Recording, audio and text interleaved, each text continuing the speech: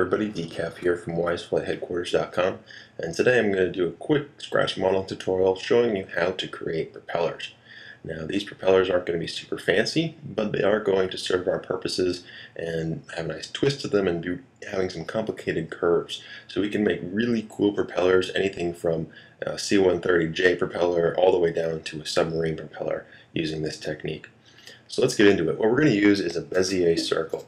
So we're going to add a curve, which is called a bezier circle, and we're going to just rotate this around the y-axis a little bit to get it to where we want it to go.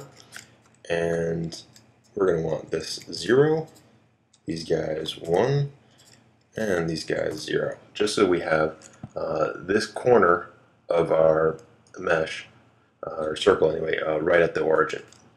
Now the bezier circle is a little bit different from what we normally think of as circles, or what is this? Basically a bezier curve is curves that are defined by tangent points, which we have at each of these corners. And the way the curve is controlled is by these little modifiers so that we can stretch out and really do some really funky things with. So you can make really fun shapes with this.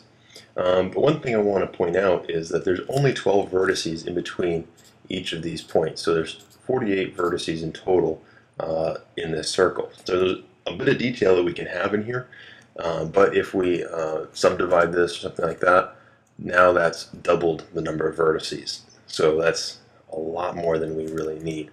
What we're going to do is we're going to shrink these guys down a little bit and bring them in towards the origin so we can get a propeller base going on there.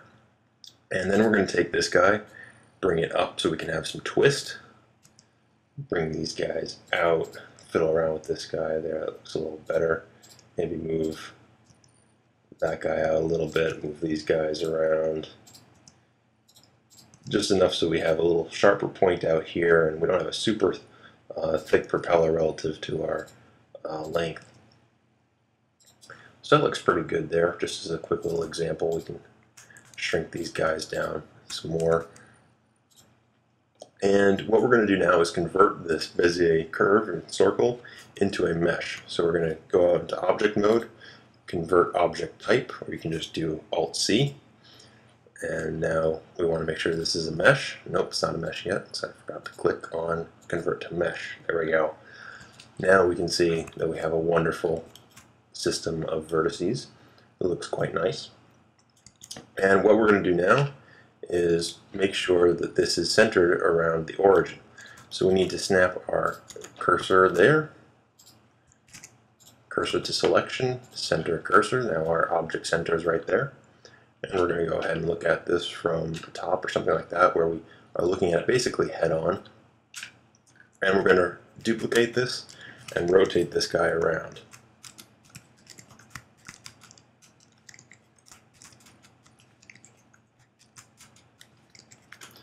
There we go. Now we have everything all around. We're going to select them all and join them together. So now it's all one big happy family. Now we have a couple options here. Let's go into the textured view mode just to highlight this. And it has to do with the normals, how we are looking at this propeller. We can either do this one of two ways. First, we can do the low polygon method, where we just select everything, go to our script window, we go to our YS face mode script, and we click it double-sided, and that basically allows us to see it from both sides. That's probably the best way to do it. Or the quick and dirty way to do it is, if we undo that, is to duplicate it, hit W, flip normals. Now that just completely doubled the vertice count in this propeller. So if we're doing low polygon, not what we want to do. So I like to use the double-sided. It works great for what we need to do. Now we're ready to add in the twist. So what I'm going to do is add in a cylinder. There we go. Cylinder. There we go.